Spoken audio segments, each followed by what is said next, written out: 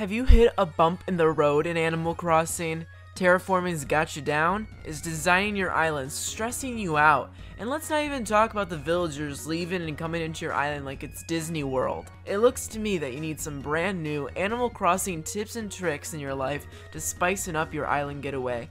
Don't worry, Niko has got you covered. In today's video, I'm going to give you 8 tips and tricks that will give you the inspiration you need to pick Animal Crossing back up and try something new. And number 1, feel like spicing up your villagers' front yards? This is a tip I'm working on myself right now, all thanks to the Cheers Kitty on Reddit. Kitty has made a wide selection of beautiful portraits of any villager you have on your island. I did this with Zucker and it added so much personality to his porch area. Please excuse the extreme amount of litter on my island though. For full details on how to get all these images, whether you want to put their face on the ground, create portraits, or whatever else you want to do with their faces, that's up to you. There's a link in the description for full details. When your villagers take little breaks and sit down near water, doesn't it make your heart melt? Well, number 2, your dreams of sitting next to your villagers will be a reality. Now you can with a Zen cushion. Now this is coming from Toyagaton on Reddit, where he has this super cute clip of showing this exact thing off with Sherb. Now your villagers can have someone hang out with while they're sitting and eating a sandwich by the lake. And look how happy Sherb is too. You know he's enjoying a little buddy sitting with him. And number 3, are you annoyed with constantly decorating your island? Is it getting a little frustrating? I know it does with me sometimes. Sometimes it just, the one little thing happens to me and I feel like a graham cracker, just a crumb of a graham cracker, just, you know, breaking off into the distance. Okay, that's a little dramatic, but if you want to free up some storage, well, this is the perfect way to do it. Have you ever thought of just simply carrying a trash bin with you constantly when your storage is full of flowers or weeds? Well, you don't have to just carry it around all day. You can just bring a bin. It's like a portable dumpster. You just put it in the bin and keep going. Completely clear your inventory of anything you don't need, and you're completely set to go. This is a tip from resident Tripuyumi on Twitter. Are you going to carry around a trash bin with you 24/7 now? Might be the new thing. If you're like me, every day you live life like you're in a movie. Sometimes that movie has to be the Titanic. Not every day's a great day, but a lot of times it's the Lion King, baby, and I feel like a king. Well, the key to living your life like a movie is the soundtrack you tap your shoes to. And you can make every step of your movie soundtrack sound perfect to the Animal Crossing song you want. By this, I mean you can put music behind buildings so when you walk across them or towards them, music will play that fits the theme of the store. This is a super fun idea, again by resident Tripuyumi on Twitter. It's very genius.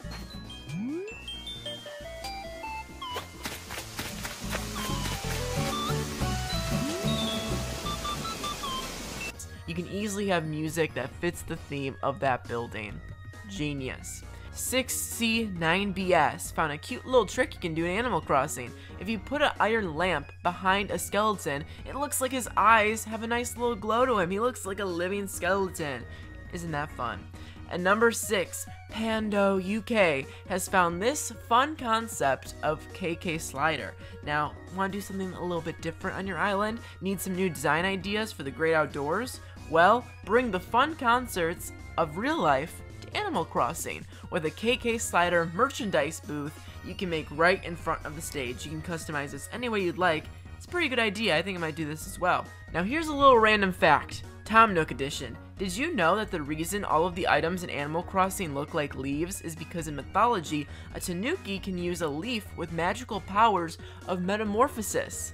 And as you know, Tom Nook is based on a tanuki, and with this leaf, you can turn it into anything that the tanuki desires. This is coming from Wild Hard on Reddit, who reported this, and this is such a cute thing. I never knew that. Number 7, did you know that native fruits sell way less on your island than foreign fruits? That's right, they got foreign fever. If you're planting massive amounts of fruit trees for money, focus on the foreign fruit, because they sell for way more on your island than they will on an island with that fruit naturally. For example, I have peaches natively on my island, so I should focus on selling any other fruit like cherries or apples on my island to get bonus money. And a bonus tip or idea for you is you should go to your friend's island and sell all your native fruits. So I should take my peaches and go to Dave's island and sell them so I can get a little bit of a bonus myself. Now the final tip we have for you today, by we I mean me, I'm a one-person show here, okay, let's not get it twisted. Okay, some people don't know that there's 2 DIY bottles on the beach. Well, get used to it. I mean, I swear, I didn't know this till I researched this video, but if you pick up the first one, you know, in the morning or early afternoon, well, you're gonna have another one that will appear at night.